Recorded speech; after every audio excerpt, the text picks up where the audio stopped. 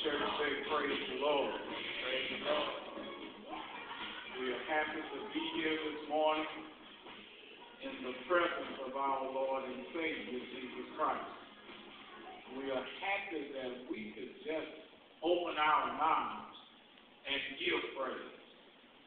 So we are thankful to Him to bless us to be in His house.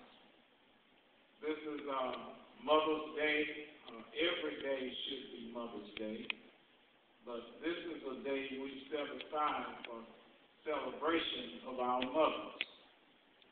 And I'm of a strong belief that God's house should be packed with mothers. Amen. But a lot of us, as Elder Smith said, we look at it the wrong way. We think this is the day we're supposed to bring all the beer and the liquor and all the meat to put on the grill and party down. All right. But that's not the way a mother does. Amen. All right. So this morning I want to say a prayer with you, and then we'll go into the Word. If you'll bow your heads with me. Gracious and everlasting God, we thank you, Father, for being a understanding and loving God, a forgiving God. Lord, we come to you this morning and we ask that you forgive us of our sins. And Father, cast them out and away from us. Yes. Let nothing of harm be able to come in to spoil our worship for you. Yes, Lord. We love you, we praise you, and we give all glory and honor to you. In the name of Jesus. In Jesus' holy name we pray. Amen. Amen. This morning I'm going to talk to you briefly. We're not going to be long.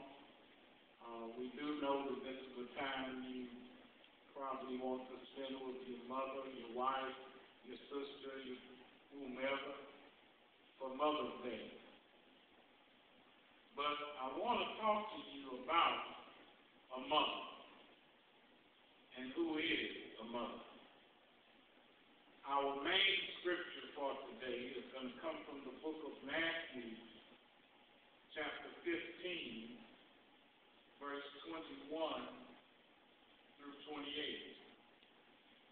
Matthew chapter 15, verse 21 through 28. And if you will stand with me for the reading of the word.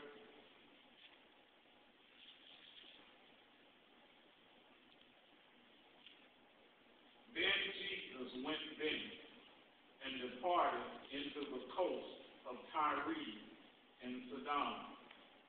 And behold, a woman of Canaan came out of the same coast and cried unto him, saying, Have mercy on me, O Lord, thou son of David. My daughter is grievously vexed with the devil. But he answered her not a word. And his disciples came and besought him, saying, Send her away, for she cried after us. But he answered and said, I am not sent but unto the lost sheep of the house of Israel.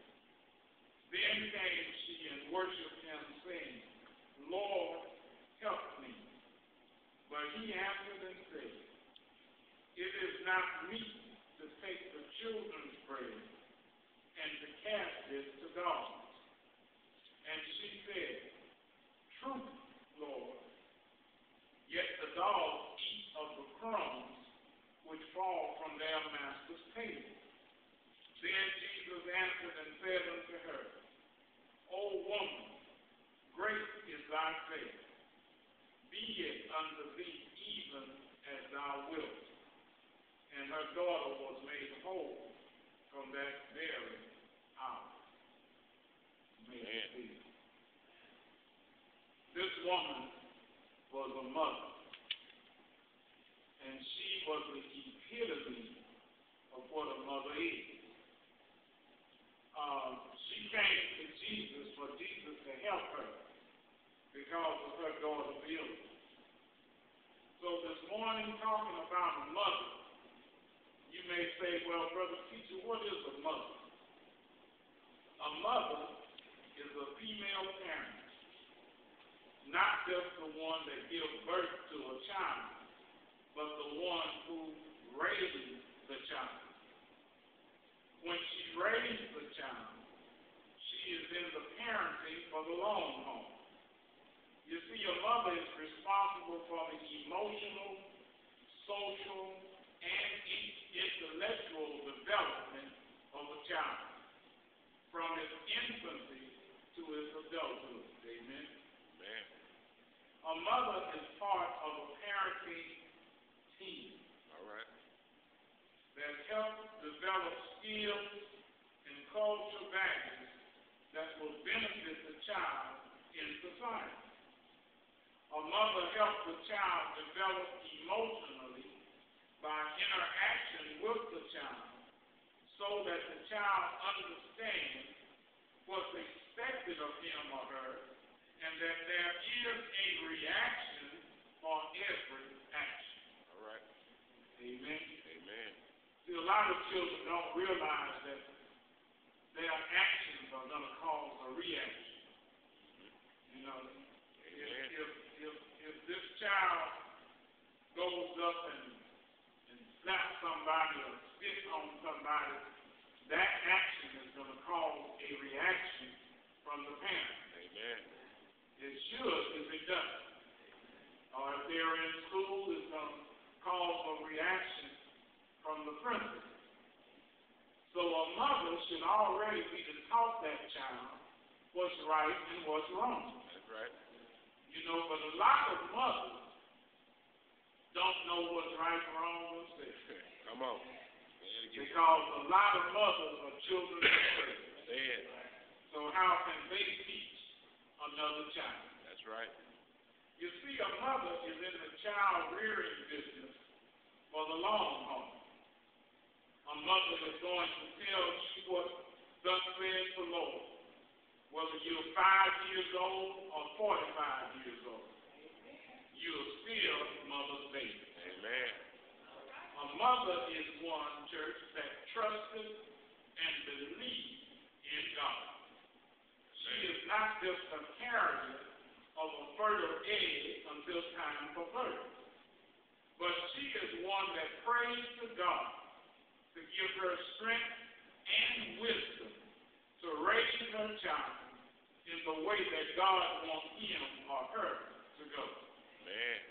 A true mother, I'm not just talking about one that has a child. I'm talking about a true mother is not concerned with how the world says she should raise her child, but she follows the word of God to lead her in the way that she should go. All right. A true mother puts everything in God's hands and asks that God's will, not hers, be done. And this is evident to us, church, by a sister of mine. Her name is Sister Hannah. And we can turn and see some things about her in 1 Samuel 1, 1 through 28. And also 1 Samuel 2, 1 through 3. We're talking about Hannah. 1 Samuel chapter 1, verse 1 through 28. Remember, we're talking about a true mother. Amen? Amen. Not just somebody that carries a head for a while, but we're talking about mother. All right. We're talking about mom. We're talking about Miss Carter. All right. That'll put something on you when you're wrong, but a hug you when you're right. All right. Amen. That's mother. That's what it is. See, that's mom. And it reads, now there was a certain man of Ramathaim, Zophim, of Mount Ephraim, and his name was Elkanah, the son of Jeraham, the son of Elihu, the son of Tohu, the son of Zuth, and Ephrathite. wives. The name of the one was Hannah, and the name of the other Peninnah. And Peninnah had children, but Hannah had no children. And this man went out of his city yearly to worship and to sacrifice unto the Lord of hosts in Shiloh. And the two sons of Eli, Hophni and Phinehas, the priest of the Lord, were there. And when the time was that Elkanah offered, he gave to Peninnah his wife, and to all her sons and daughters portions. But unto Hannah he gave a worthy portion, for he loved Hannah. But the Lord had shut up her womb, and her adversary also provoked her sore, for to make her fret, because the Lord had shut up her womb. And as he did so year by year, when she went up to the house of the Lord, so she provoked her. Therefore she wept and did not eat. Then said Elkanah, her husband, to her, Hannah, why weepest thou? And why eatest thou not? And why is thy heart grieved? Am not I better to thee than 10 sons? So Hannah rose up after they had eaten in Shiloh, and after they had drunk. Now Eli the priest sat upon a seat by a post of the temple of the Lord. And she was in bitterness of soul, and prayed unto the Lord, and wept sore. Before I go on, I want to just say this.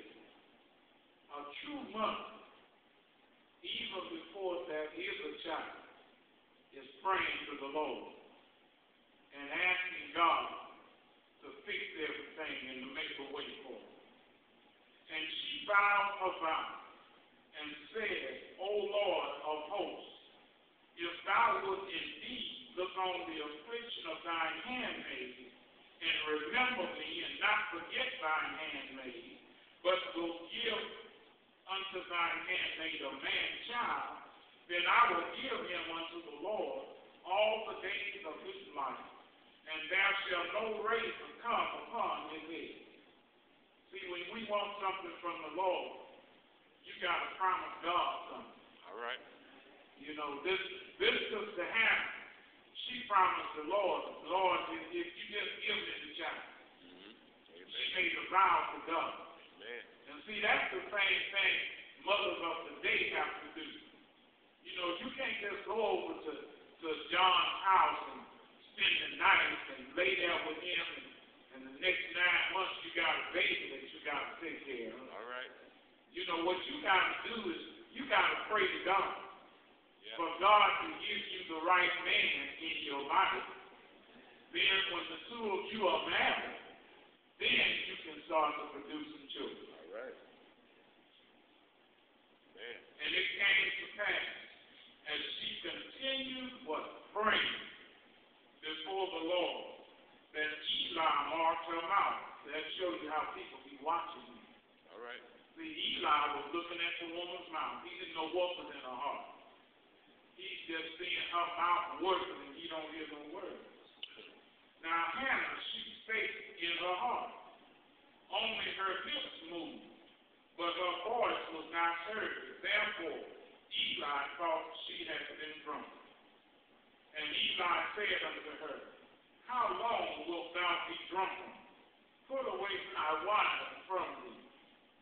And Hannah answered and said, No, my Lord, I am a woman of a sorrowful spirit. I have drunk neither wine nor strong drink, but have poured out my soul before the Lord. I'm going to say that again.